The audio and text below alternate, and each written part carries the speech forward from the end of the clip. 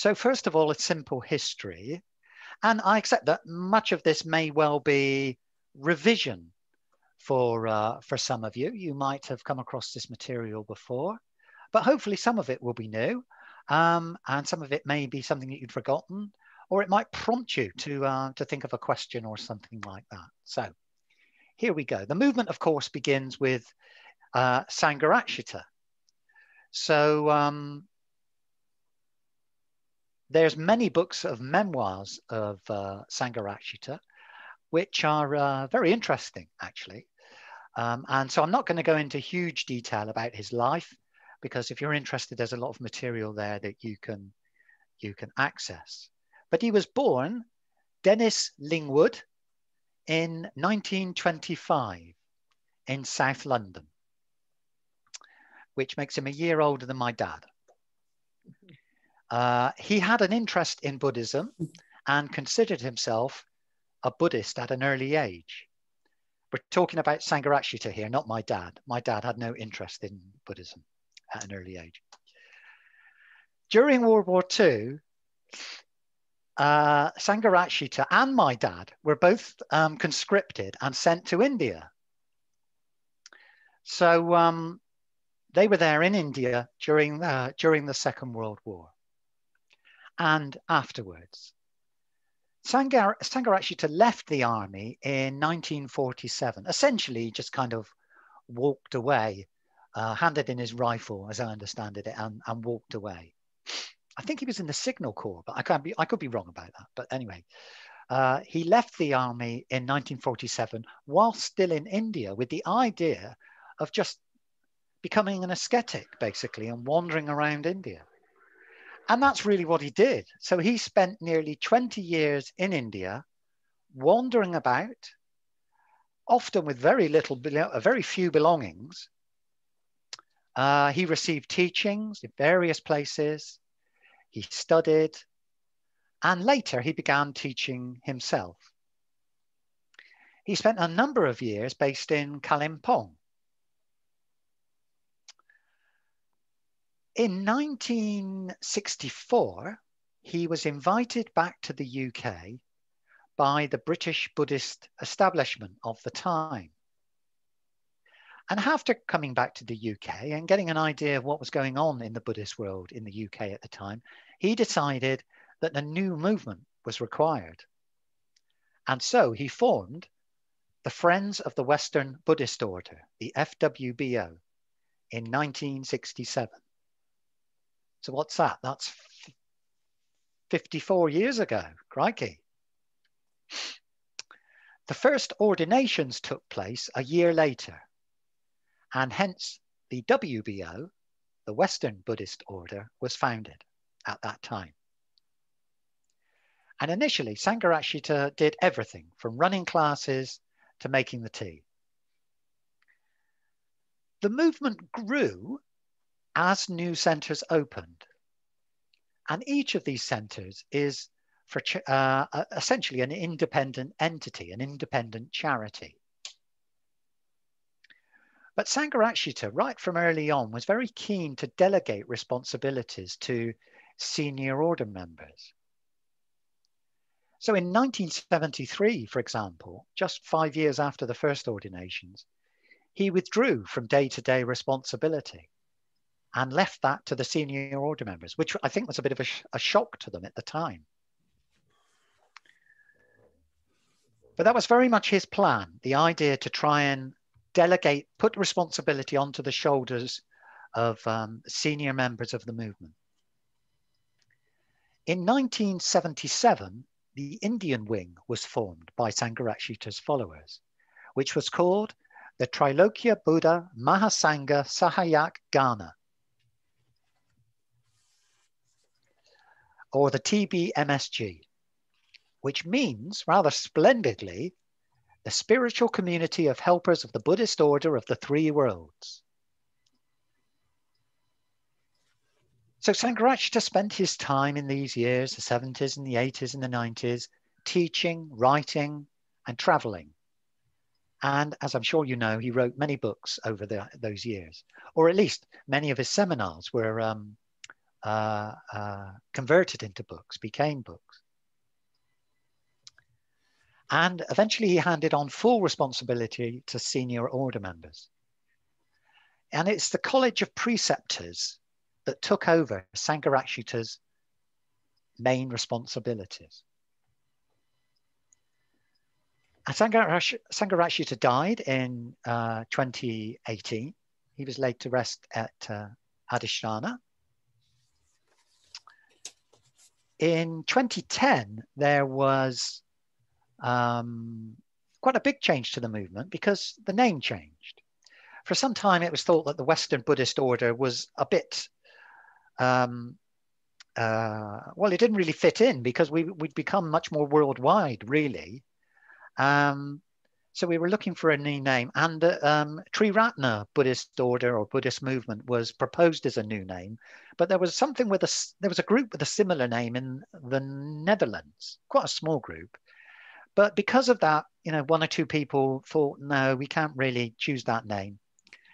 And it seemed like we'd reached an impasse because we were trying to get consensus of everybody for a new name, and that just wasn't going to be possible. So in the end, Sangharakshita, although he had handed on responsibility, said basically, I think we should change the name to the Triratna, and so it happened. So 11 years ago, we became the Triratna Buddhist Order and the Triratna Buddhist Community. Nowadays, we have presence in around 26 countries. And in this country alone, there are something like 26 Buddhist centers and 8 retreat centers. And I got involved now in 1996, so that's 25 years ago. And certainly I've seen some changes in the way that the movement, during that period. When I was first involved in Bristol, there were the order members tended to be single, living in communities, and working in right livelihood businesses, almost without exception.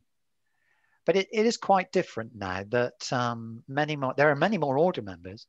Many more of the order members have partnerships, are married or in long-term relationships, live with people, share houses with their partners. Many more of them are working in regular work outside of the movement. And not so many people living in communities. So there's much more of a mix now than there used to be. When I first started going for refuge retreats, the training for ordination retreats, I was quite unusual because I was in a regular job and I was married. And the vast majority of men that I was on retreat with were not. Not that it actually seemed to make any difference. There was no prejudice or difficulties because of that I was aware of. So that was a brief history of the movement. So let's just move on now to the 6 distinct emphases of the movement. Now, the 6 distinct emphases of the movement are not the only features of the movement. I wouldn't want to get the impression that we are setting out to divide ourselves away from the rest of the Buddhist world. But nevertheless, we do have distinct emphases. But we do, of course, share a great deal in common with the rest of the Buddhist world. For example, we share study. Much of the study material that we use, we share with the rest of the Buddhist world. We practice, of course, the 4 Noble Truths and the Noble Eightfold Path. We share a host of teachings with the rest of the Buddhist world. We share a preoccupation with ethics. And we share various meditation practices, most of our meditation practices. But there are some distinct emphases. So first of all, we are an ecumenical movement. Always reminds me of Father Ted, for those of you who can who remember Father Ted. So the movement does not identify itself What does ecumenical mean, first of all? So that would be an ecumenical question, wouldn't it? And it means that we're not aligned to any one particular sect or group or what have you. We're a broad-ranging movement. So the movement does not identify itself exclusively with one Eastern Buddhist tradition. We aren't specifically Theravadan or Mahayana or Tibetan or Vajrayana or Zen. We simply say that we're Buddhist. Therefore, we feel free to draw upon the enormous wealth of the Buddhist tradition. For example, we study the Pali scriptures, but we also study the great Mahayana sutras, Zen, Tantra, etc. Now, they are all employed within this movement. We draw from those ideas, principles, and practices which help us to develop as Buddhists within the context in which we find ourselves, which is still Western for the most part. But we employ that from the Buddhist tradition that we find useful to ourselves. This reflects Sangharakshita's time in India, where he received both Theravada and Mahayana ordinations and teachings from a variety of schools. So there are a number of teachers in particular, 8 teachers in particular, that are on the refuge tree of the Triratna movement, which Sangharakshita regarded as his principal teachers. So these are Bhikkhu Jagdish Kashyap, Yogi Chen, Chetal Sangye Dorje, Dardo Rinpoche, Kachu Rinpoche, Dudjom Rinpoche, Dilgo Khyentse Rinpoche, and Jangyang Khyentse Chokyi Lodro. The second distinct emphasis is the centrality of going for refuge to the Buddha, the Dharma, and the Sangha. So Sangharakshita sought that which all Buddhist movements and all Buddhists share. And he came to this going for refuge, this traditional formulation going back to the time of the Buddha. It is fundamental, it is common across the Buddhist world, and hence has been made central to our movement. It is said that going for refuge is primary and lifestyle is secondary, although that was subsequently amended to going for refuge is primary, ethics is secondary, and lifestyle is tertiary. So what is most important is what's in your heart. And it is, of course, very difficult to know what is in someone else's heart. So, according to this, you don't have to be a monk to be a real Buddhist. By this measure, being a monk does not necessarily make you a real Buddhist. It's about one's going for refuge. And there are 6 levels of going for refuge. There is cultural, which is simply being born in a Buddhist culture. Like somebody who's nominally Anglican, who happened to be born into the UK. There is ethnic, which is approximately equivalent to being born in a Buddhist country and making a modest effort. There is provisional, which is deciding firmly to practice. So this would be at the level that most mitras would be at, provisional, deciding firmly to practice. There is effective. So this is when the 3 jewels of Buddha, Dharma, and Sangha become central to one's life. So this is what the level that one would reach at the point of ordination, to become ordained. And it is the level that most order members would be expected to be at. Then there is real going for refuge. This is so-called stream entry. It means reaching the point where there is no falling back. You cannot help but move towards enlightenment if you reach this point. You are so transformed that you will continue to transform. You have gone over the hump, if you like, and are freewheeling down the other way. Or you can freewheel down the other way. You can still cycle as hard as you like as well. And then there is absolute going for refuge, which is equivalent to enlightenment.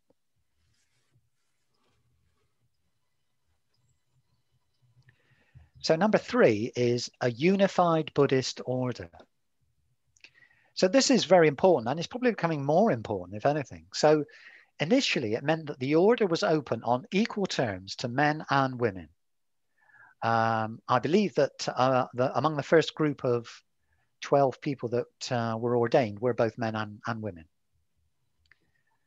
And it is the case that there are some Eastern Buddhist orders where that is not the case. The order is not open on equal terms to both men and women.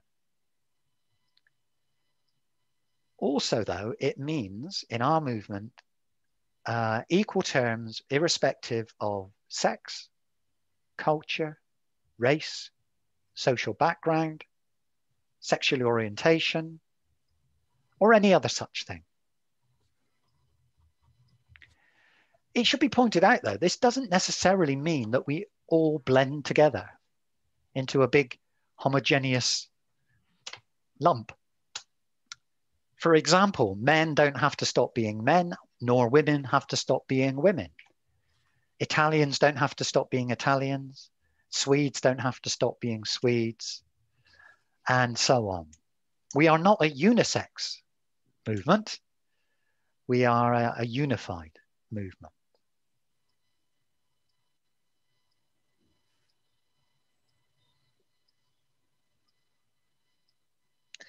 And it perhaps is worth exploring what that means as well. So let's move on to right livelihood, which is the 4th distinct emphasis, especially team-based right livelihood. So from his time in India, Sangha saw that many Buddhist movements were dependent upon wealthy donors. And it is the case that he who pays the piper calls the tune. It's very difficult to be completely independent if you're reliant on funds from external people. How then do you disagree with those external people if that puts your funding at risk? It makes it very difficult. So Sangha was of the opinion, which I think was very, very far-sighted actually, that we needed to be, as much as possible, independently funded. We needed to raise our own funds and not be dependent upon wealthy donors. So he thought it was important to start up economic institutions, but which were nevertheless based on ethical principles. So there were 4 features to these institutions. They must be ethical, and they mustn't cut corners with ethics in order to make more money. They should give those who are working within it sufficient support for a reasonable standard of living. They should provide a framework for spiritual practice, especially friendship. And they should make a profit. This is in order to support the movement. Because without money, the movement ends. Sangha has apparently said, there's no virtue in not making a profit. It's a matter as well of self-respect that the movement should be as self-supporting as possible. So, perhaps plenty there to discuss. The 5th distinct emphasis is the emphasis on the spiritual value of the arts. Now, this can be, among some Buddhist circles, quite controversial as well. But it's regarded within our movement as an important means of inspiration for practice. And it can help refine one's energies. Our own creativity can be both uplifting and inspiring. So it's very good to support that, to nourish that. And we can learn about ourselves. Painting, creative writing, so on. Myth and archetype are very important in the spiritual life. And these can be explored and expressed via the arts.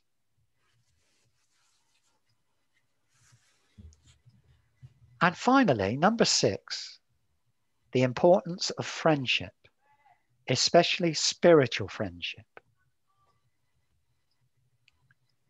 There is no Sangha without friendship. And there's no Buddhism with one jewel missing. Spiritual friendship is the bedrock of the Sangha. Of course, you may be aware that Ananda, who was the Buddha's, I always think of him as a personal assistant, really. He was his PA for many years of his life. And Ananda said to the Buddha, I would say, Lord, that the spiritual life is one half. No, he said, I would say that friendship is one half of the spiritual life, Lord. And the Buddha famously said, say not so, Ananda, say not so. It is the whole of the spiritual life. And I have to say, I know some people got involved with the movement because of friendship, because they found it to be a friendly, warm place. And that was something that they were looking for. And so they joined. That was one of the things that drew them into the movement. And I have to be honest, I can't say that that's true of me. I wasn't particularly looking for friendship when I joined the movement. I was looking for relief from suffering, really.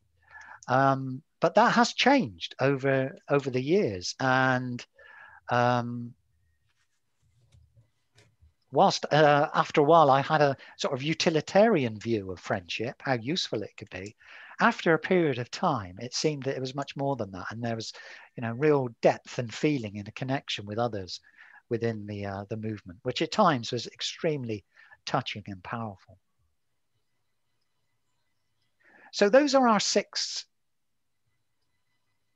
distinct emphases: ecumenical, centrality of going for refuge, unified, team-based right livelihood, the arts, and friendship.